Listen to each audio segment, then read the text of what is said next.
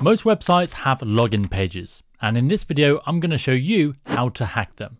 So why target login pages? Well, behind every login page is access to confidential information or even administrator level access. This is gold dust for hackers, and as penetration testers or bug bounty hunters, it's extremely valuable for us as well. So how do we actually go about hacking a login page? Well, there are two main types of attack that we can use here: brute forcing and dictionary attacks. A brute force attack is where you try every possible password that exists. For example, we might start A, then AA, then AAA, then AAB, and so on and so forth until the correct password is found. Now, in theory, this will eventually find the correct password, no matter what it is. However, the time it can take can vary greatly. For example, if you're finding a 5-character password with only lowercase letters, this could take seconds. A 16-character password with numbers, uppercase, and special characters, however, could take millions of years. Now, I don't know about you, but I don't have the patience to wait millions of years. This is why we use the second type of attack called a dictionary attack. A dictionary attack is actually a type of brute force. But instead of trying every single possible combination of letters, numbers, and symbols, we use pre-built lists of possible passwords. You see, us humans are not as smart as we think we are. We tend to use passwords that are easy to type, easy to remember, and even reuse the same password over and over again. And as clever as you think you're being, unless your password is truly unique, it's likely to have been used many times before. So we can use lists of passwords containing words, phrases, and known passwords from past data breaches, and there is a good chance that we will find a match. Luckily, we don't need to type these passwords ourselves. There are plenty of tools that can do this for us, and probably the most popular is one called Hydra. Hydra is a free tool used to hack logins, and is what we're going to be using today. So now let's move on to the hacking. We're going to need a hacking machine, such as Kali Linux or Parrot OS, and we're also going to need a test website with a login page for us to hack. Now, you can set this up yourself with virtual machines and installing web servers, but luckily our sponsor for today's video has us covered. HackTheBox Academy provides real hands-on training with browser-based hacking environments. Nothing to download or install, and ready to go in minutes. They have tons of great training available, including this one called Login Brute Forcing. This module is part of their Certified Bug Bounty Hunter training. This training path will take you from almost zero to hacking into websites in no time at all. So I'm going to be using the HackTheBox Academy environment to show you how this all works. If you want to follow along, use the link below in the description to sign up. So here is our attacker's machine. And here is the website login that we're going to hack. As you can see, it's a pretty standard username and password page. Now we have our target. Let's see how we can use Hydra to find some credentials. Now our attacker machine is running Parrot OS from HackTheBox Academy, and it has Hydra pre-installed. If you're running Kali Linux, you should also have it. If you're using anything else, you may need to install it using apt or download it from their official GitHub. So let's look at the command format. There are a few bits of information here, so let's break this down. Hydra is a really powerful tool with many different options. This is the general format of the command that we need for this attack. Hydra specifies the tool. -l login or -l file is the section that we tell Hydra what to put into the username field. We can use a lowercase l and specify a user account manually, or we can use an uppercase L and use a list of usernames. -p pass or -p file is the section very similar to the last one, but it tells Hydra what to put into the password field. Using a lowercase p tells us to specify the password, and the uppercase P will use a password list. -u, this will try every username for each password. If we have a small username list and a large password list, this could dramatically reduce the time it takes to find the correct password. -f is pretty simple. It tells Hydra to stop trying to find passwords once the first match is found. We then need to add the IP address or the domain name of the target website, -S to specify the port number of the target website, and the module section tells Hydra which modules to use. Now a module is a service to attack. Some module examples are HTTP, Remote Desktop Protocol, SSH, and many more. This last part depends on the module you select. This example shows typical options for a HTTP attack, which is what we're going to be doing today. Okay, so now we have the basis of our command. Let's start writing this out. So first I'm going to open a terminal. I'll make this a little bit bigger so we can see. Move this over here. And we're first going to start with sudo because we want to run with elevated permissions. Then we type Hydra. And now we need to choose either a specific username to try to attack or a list of possible usernames. Now, a lot of the time you won't know anything about the target, nor do we have any known usernames.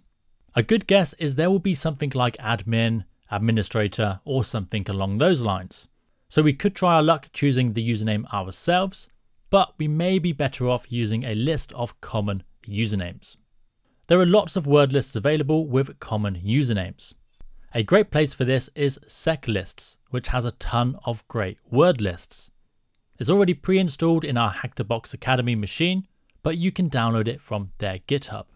So to tell Hydra we want to use a list of usernames, we use the command -L and then the location of our word list. In our example, we'll use the word list located in OPT, useful, SecLists, usernames, and it's called top username shortlist. This word list contains some of the most common usernames. Next, we need to tell Hydra which passwords to try. Again, there are tons of password lists out there. One popular list is the RockU password list from a massive data breach back in 2009. This contains over 14 million passwords, ranging from very simple to more complex passwords. To use this list, we need to type -P and then the location of our list, which for me is OPT, useful, SecLists, passwords, leaked databases, and then rocku.txt. Now, if you're not using HackTheBox Academy, then your list may be somewhere else, or you may need to download it. Then we type -U to tell Hydra to try every username from our small user list for each password. This is rather than 14 million passwords for each username. Now we use the -F to tell Hydra to stop looking once a match has been found.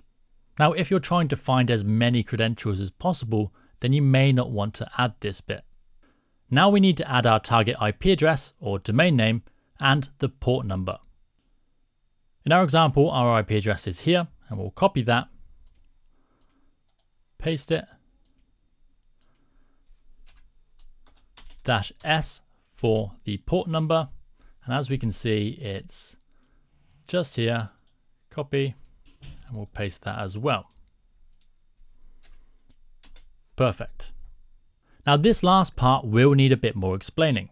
This is the module section where we tell Hydra what type of logging we're trying to attack, so it knows which techniques to use. Web logins like this are the HTTP post form module. So we type http-post-form, and this will select that module. Then we need to add some parameters, and we'll open that with some quotation marks.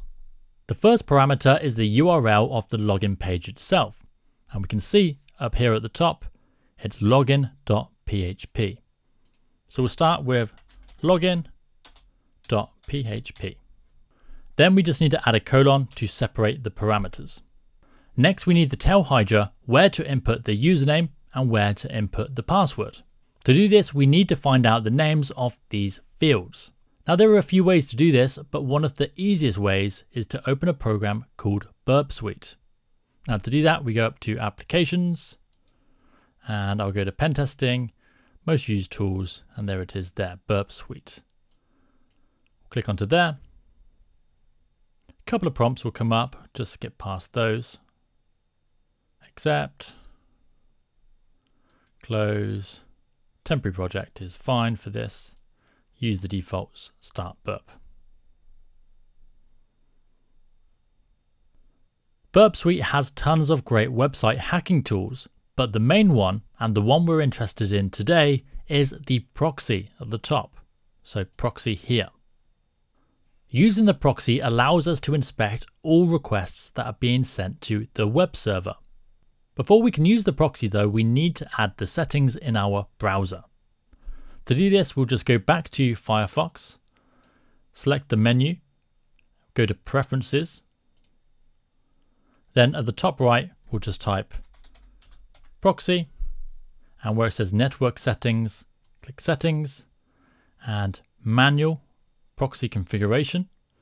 And we're just going to use HTTP for this, and in the address, we'll type 127.0.0.1. And the default port number for Burp Suite is 8080. Click OK, and that's that saved. What this does is tell our browser to send all of the web requests to our proxy, where we can then view and even change them if we wanted to before they're sent to the web server. So now we're set up, we just need to enter some test credentials, and we should be able to see the form input names. So what I'm going to do is I'm going to click onto username. I'm just going to type test. And for the password, again, I'm going to hit test. Now, when I click login, nothing will happen. It will kind of hang here. Nothing happens. But if we go over to Burp Suite, you'll see this is the request being sent to the web server. At the bottom, we can see our test credentials. And most importantly, we can see the login parameter names. So we have username and simply password. And we can use these for our Hydra command. So let's go back to our terminal. We'll type in username, and to tell Hydra that this is where they input the user, we'll go equals, up arrow, user, up arrow. Then we do the same for the password field by typing and to separate them, password equals, and this is where to input the pass information. Perfect. Now the last bit we need to do is tell Hydra when to know when a username and password is correct. If you think about it, Hydra won't know what a successful login looks like, right? So we need to tell it. This is the part that people tend to forget. So what we need to do is add another parameter to tell Hydra when to stop trying passwords. Now, because we don't know what a successful login looks like, meaning we don't know what happens when it logs in, we need to use something that we're pretty sure won't be there once we do log in. It's pretty reasonable to think that once we log in, that this login page won't be there. Now, if you think about it, there won't be any need for a login page once you've already logged in, right? So let's find the name of this login form. To do that, we'll just press F12 on the keyboard to bring up the developer tools. Select the inspection tool, and we can just move our mouse around until we select that form. So select that there, and we can read through here. We can see the name of the form is called login. So we'll use that to tell Hydra, hey, if you no longer see this login form, then that's a pretty good chance that that's a successful login. So to do that, we move over to our terminal. Again, we do a colon to separate the parameters. Then we need to do capital F for failure equals. And to say what a failure looks like, I'll add the name of our form, which is open bracket form name equals login. We then need to close our module parameters with quotation marks. So we now have the username list, the password list, the IP address, the port number, and our module options. When we press enter, Hydra will start trying lots of different passwords until a match is found. So I'll press enter, and of course I get an error, and that is because the login page should start with a /. So the command should now look like this. Press enter, and Hydra will start to try lots of different passwords. As we can see, very quickly we receive a match. The login name is admin, and the password is the very secure password of password1. Now this just shows how quickly we can crack simple passwords. Now in the real world, if this was a little bit more complex, this will probably take a little bit more time. So we can confirm this works just by going back to our login page, typing the username as admin, and the password is password1, and not forgetting to turn our proxy server off. So we can just turn this interception is on button off, and that's removed our name. So we'll go admin password1, hit the login button. As you can see, we have successfully logged in, and the text you see here is actually some clues for our next Hack the Box challenge. Down at the bottom, we also have a flag to complete this section. So we've just hacked a website login. Now it's worth noting that most sites we use today, like Facebook, Instagram, etc., will have account lockouts. This means that after a few tries, you'll be locked out of your account for a set period of time. This dramatically reduces the effectiveness of these attacks, because you can't try lots and lots of passwords all at once. Now, a great way to make sure that your accounts are protected against these types of attacks is to make sure you enable multi-factor authentication. This way, even if an attacker does get your login credentials, they still need that second factor, which is usually a code on your mobile. So that is how we can force our way into website login forms using Hydra. Hydra is a great tool, and it can even be used to brute force services such as FTP and SSH. If you like this video, you will really love the module on HackTheBox Academy. They cover everything I just did and much more. So go check it out in the description. Don't forget to give this video a thumbs up, leave a comment and subscribe. The support from you guys really helps this channel grow. Thank you for watching.